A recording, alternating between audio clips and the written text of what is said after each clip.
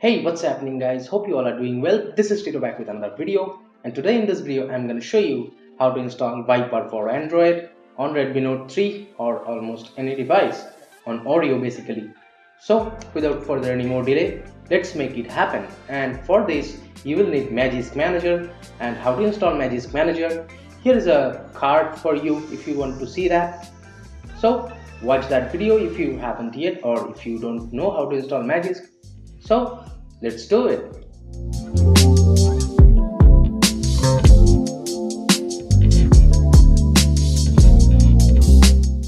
So I have been using Dolby Atmos and that is working pretty well for me. If you have not seen how to install Dolby Atmos, here is a card for you. So now let me just uninstall Dolby Atmos and install Viper for Android. To do that, we have to open Magisk, then open modules. Now from here, just hit this delete button and uncheck it. Now reboot the phone.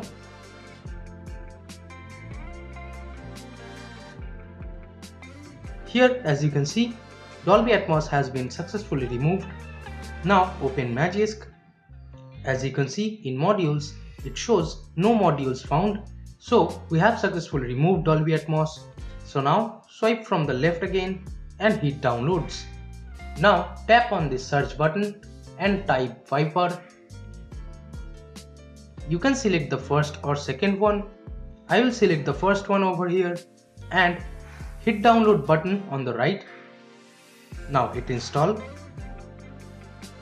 Once it gets downloaded, it will start the installation process automatically. Do not worry. Now as you can see here on the bottom, it shows choose which version you want of Viper for Android. So I will select the latest one, which is 2.5.0.5. You can select the old one, which is 2.3.4.0. And for selecting the latest one, you have to press volume up. For the old one, you have to press volume down key. Now as you can see, it's asking for which design of Viper you want, material or original. And for that again, you have to press volume up or down. So I'll just press volume up now for material design. Once you see the installation is complete, now hit reboot. Now here, as you can see, we have Viper for Android in app drawer. Let me drag it down on the home screen. Opening up the app, you can see we have in-depth controls over headset, phone speaker, Bluetooth devices, and even USB device. Here are the controls for each option. Have a look if you need to.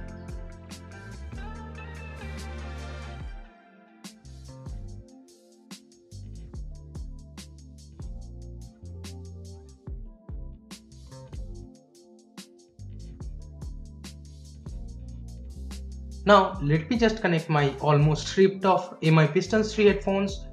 The braided cable is almost at end of its life and the mic of this headphone doesn't work anymore. Well, that's the result of my heavy usage after 3 years. Here is a card if you want to see the review of this headphone. Yes, you can laugh at me after watching that video. So enough of that, let me just listen to some quick music with Spotify. And yeah, in my opinion, Viper for Android is good, but not as good as Dolby Atmos. And it's much more complicated to use. So my personal frank opinion would be, Dolby Atmos is better and much simpler than this.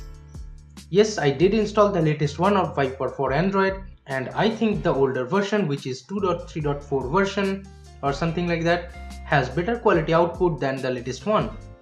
You can try it yourself if you want to, and let me know in the comments down below, do you agree with me or not? If you just want a good go-to audio mode, what do you prefer, Viper or Dolby? Let me know in the comments down below again. My personal choice would be Dolby Atmos. So that wraps up this video guys. Thank you so much for watching. Hit the big thumbs up button if you like this video and subscribe to the channel right here if you love my work. This has been Tito. I will see you in the next one. Bye bye now.